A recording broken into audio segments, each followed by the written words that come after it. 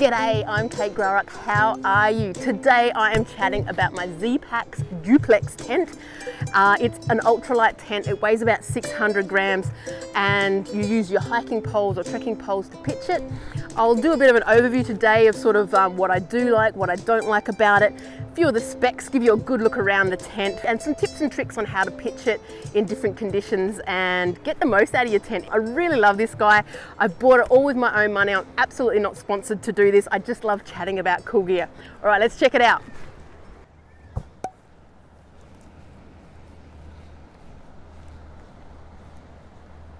There's so much to love about this duplex tent. It's huge, it's lightweight, about 600 grams, and it's brilliant for solo hiking and for two people. It's got openings on both sides so you can easily get in and out. It has the feel of tarp camping with the bug net included, so that's really great for me because I do love tarp camping. I feel really connected with nature. The other cool thing is it uses my hiking poles to set up, so you're not carrying additional weight that you don't need to be carrying. And it's pretty darn hardy for a tent that looks like a plastic bag.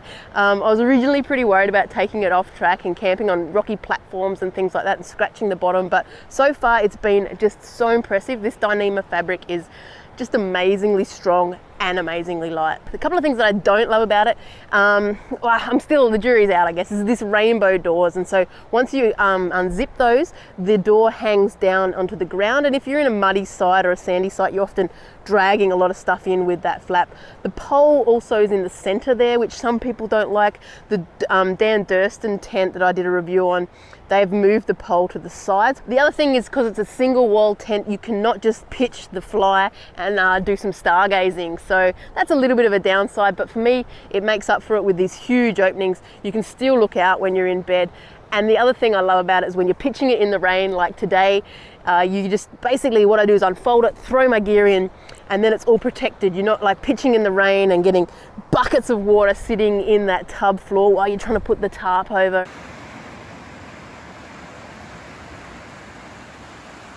For the setup, you're going to need 8 pegs, so I haven't included the peg weight in that 600 grams. I haven't included the pole weight because I'm going to be taking those anyway. I'll flash up on the screen how much my pegs weigh. Obviously you can go totally crazy with your pegs and get titanium fancy stuff, but the one thing I will say, you need pretty darn good pegs for these ones that hold up your poles. So you need at least 2 mad skills strong pegs. I've just used some MSR darts. 8 pegs, 2 poles, pitched at 122 centimeters. If it's super windy, I like to bring them down to about 110 so you can try and pitch the tent a little bit lower and tighter to the ground. One of the big reasons I love this tent is because on a nice rainy day like today, you can set it up without getting all the insides wet. On a conventional structure where you set up the fly and then the rain cover, I've had on rainy days just pelted in there and the whole base of the tent gets wet. So I'll show you one of my tips of how I love setting it up.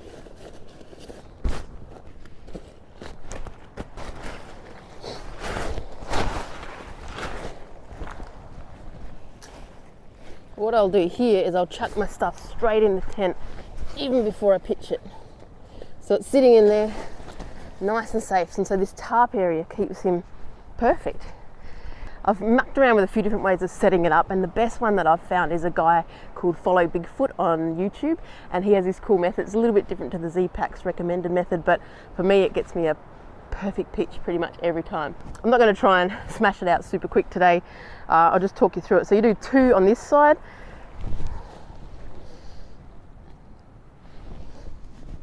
One.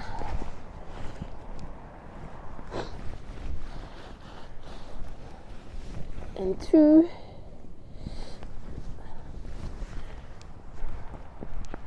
Then you chuck the opposite pole in. So these are to 122 centimeters is the main way. And so there's just a little cone bit in there, whack him in, pitch it up. Don't be scared to sort of reef on the fabric. It's pretty darn strong.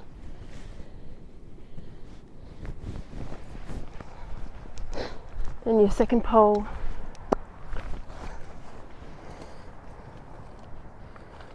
Stuck in there. Bingo. Sweet as.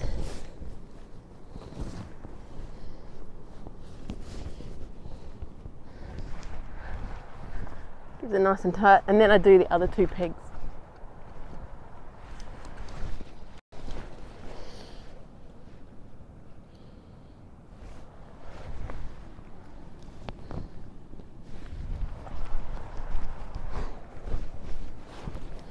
Bingo. In the grass here. Pew.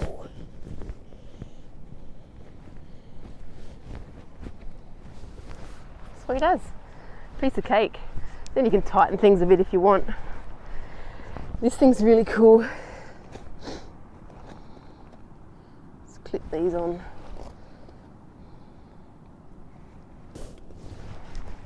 Little toggle. Sweet as. Bingo.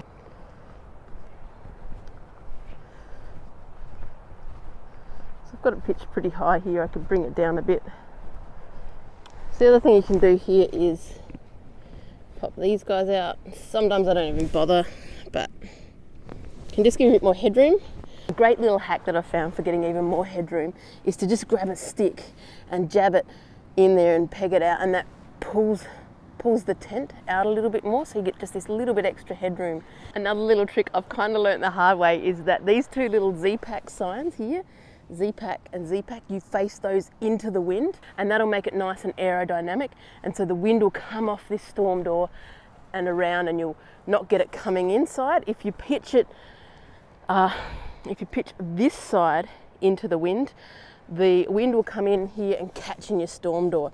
But the cool way they've actually structured it is with the 4 storm doors.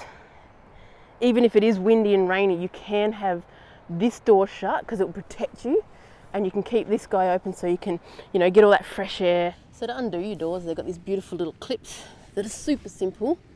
There's a toggle and then a little clip.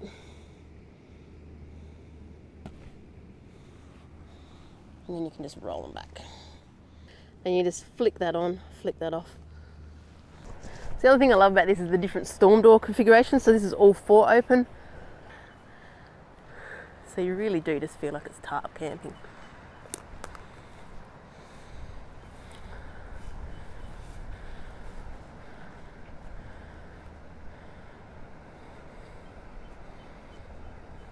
So if the wind really picks up, whack down the 2 sides that are facing into the wind. Then if your rain starts battering around, we might want to think about closing another one.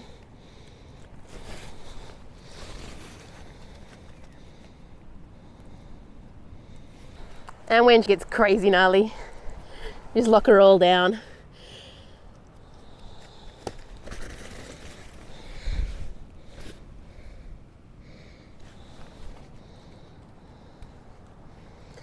This little gap here will keep you nice and ventilated. You can, if it's bucketing down, splashing off the ground, shooting in, lower your poles about 110, pull these down a bit tighter so you can get it really close to the ground.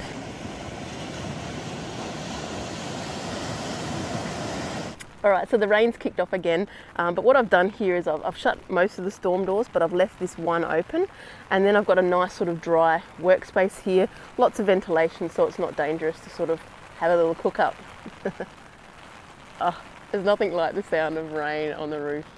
So beautiful. You need to be pretty careful when cooking in a tent because some of these materials are super flammable. It also releases carbon monoxide, which is deadly to humans, so you absolutely need to be careful. It's an odorless gas. Cheers!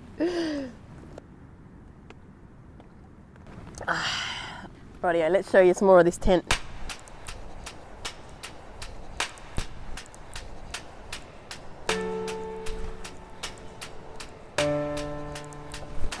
Hello from inside the tent. So it's bucketing down a bit here. I thought, what better time to chat about the inside of the tent and how much room I have in here. So I wouldn't be upset at all on a long trail if I was stuck in here for an arvo, sort of, I don't know, chilling out, making coffees, chatting with friends. There really is so much room in here. I hope you can sort of represent it. It's always a bit hard to show inside a tent. It's a pretty darn expensive tent, and that will make it not for everyone. You can get the duplex, the blue, the white and the orange, I think costs about $650 US. I opted to get the spruce green just because it was a little bit of a thicker fabric, and I thought, because I'm going some pretty crazy off-track Australian wilderness areas, I didn't want, you know, branches and foliage scratching the heck out of it and having a bit of a failure out in the field. And so the spruce green, the slightly thicker fabric, I think was $699 US. Depending on the exchange rate in the US, be really careful if you're buying it here in Australia. If you buy over $1,000 worth of goods, there's some weird tax, import tax that gets thrown on it. So I bought a couple of other little bits and bobs. I bought a little Zpacks pouch and a cute little t-shirt, and I made sure it just stayed under, thankfully the exchange rate was really good, just stayed under $1,000 Australian. The standard duplex weighs 530 grams, but this one in the slightly thicker fabric weighs 601 is what they say on their website. I'll put it on the scales in a sec. I think mine was 610 on the scale, which included the stuff sack and the repair tape that comes with it. So this fabric is pretty mad. This stuff is Dyneema fabric, and I think they used to call it Cuban fiber. The standard models come in 0.55 Dyneema fabric, which means how many threads per square inch or something. And this one is 0.75, so it's slightly thicker. The floor is 1.0, so thicker again. The Zpacks brand say that you do not need to use a ground sheet, and I haven't as yet, and I've pitched on some pretty crazy places like rocky ledges, rocky creek beds. I've used the big rock, little rock method to pitch there.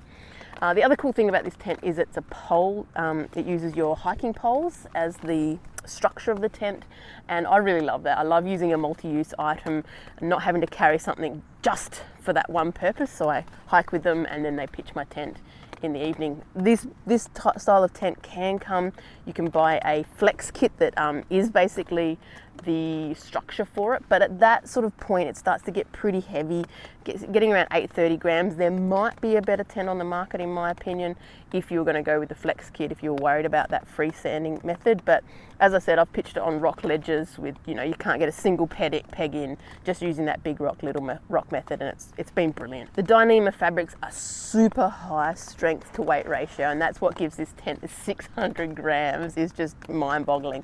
The other thing is it's a single layered tent, and I have in the past had issues with single layered tents and condensation, but there's a few things they do here. There's nice ventilation coming in.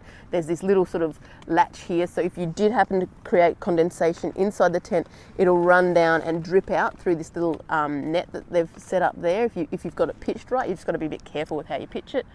The other cool things about Dyneema is it's chemical free. Some of those crazy tents that they're making these days have this weird chemical warning, and I'm not quite sure what that's about, but it's nice to know that there's no chemical risks involved with the smell of these tents. And they're also very water resistant and stretch free, so you'll pitch it and then it shouldn't during the night sag unless something happens with one of your pegs. The other thing I love about these tents, and it just blows my mind that some other tents don't, it comes fully seam sealed. And so my mate the other day bought a tent and he had to spend hours sealing all the seams himself, and you know, having not been an expert at that either, he was a bit worried that, you know, maybe he hadn't done it correctly. So I mean, if I'm buying a tent, I want it fully fully seam sealed. So that's another huge bonus.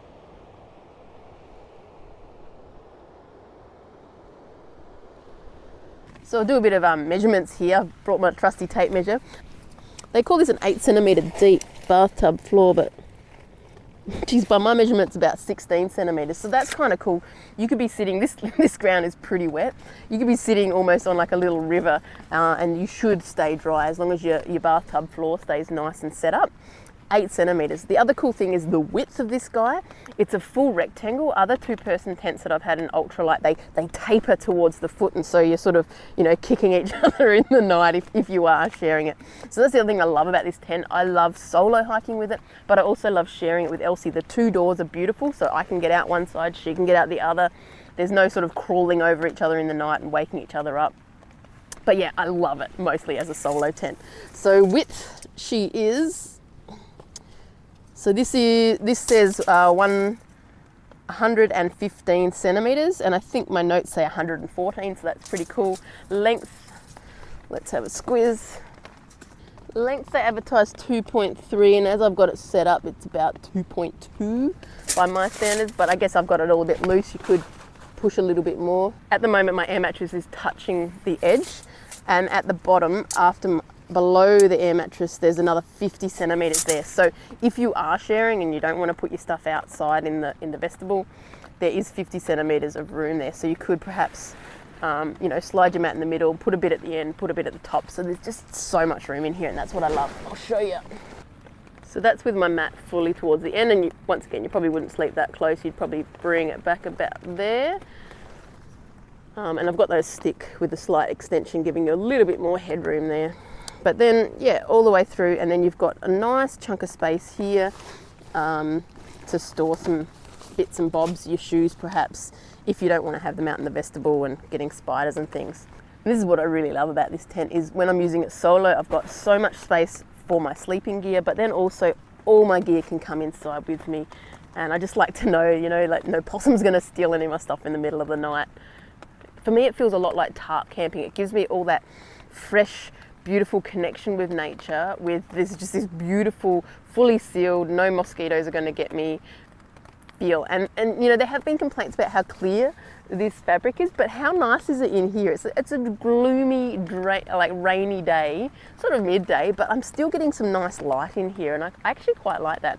The only things you really need to be careful with when you're setting it up is to make sure that your bathtub is sitting inside, so this sort of tarp area, so the water drains off that way, and then also if you get condensation, it drains down into this netted area and not onto your sleeping bag. The other joy of the rainbow, the huge rainbow door, is that it's just really easy to get in and out of the tent. The one exception of that is they've put the pole right in the center, and that's just a structural thing. But I know with like the Durston tent, they somehow offset that a bit so it wasn't as front and center, but you know, I don't actually find it that difficult. This is still a really big hole. So for me, it's not an issue. For some people, I think it would be. The height is so brilliant here, and so you really do have a lot of sort of head movement. So the height here in the center, where there's a little bit of a dip based on the movement, that's 103 centimeters. And then this guy, we've got, yeah, we're sitting about 120. So I'm gonna trust the tape measure again, and basically, let's have a look. We've got about, to the edge is about 55 centimeters space in the vestibule, and then it's sort of nice and long, but obviously it narrows to where you are. Let's say 130 centimeters, so you can easily fit a pack there, nice and dry overnight. Not that I'm a huge fan of pockets, but yeah, just to show you everything. It's got these 2 little pockets right near the rainbow door, so they are kind of handy if you put, you know, your head torch in that. You can access it easily from the outside or the inside of the tent. When it's packed up, it's about 13 by 13 by about 25, and I think that's about 8.5 litres inside. And it does take up a fair chunk of room, but I'm able to carry that, so I mean, the weight's so low. You know, just feeling this fabric, it looks like a garbage bag, but it feels so strong. It's really impressive. Zpacks have a 2-year warranty with it from any manufacturing faults. And then they reckon you can do about 4,000 Ks hike in this. So, you know, this should sort of last me many a year.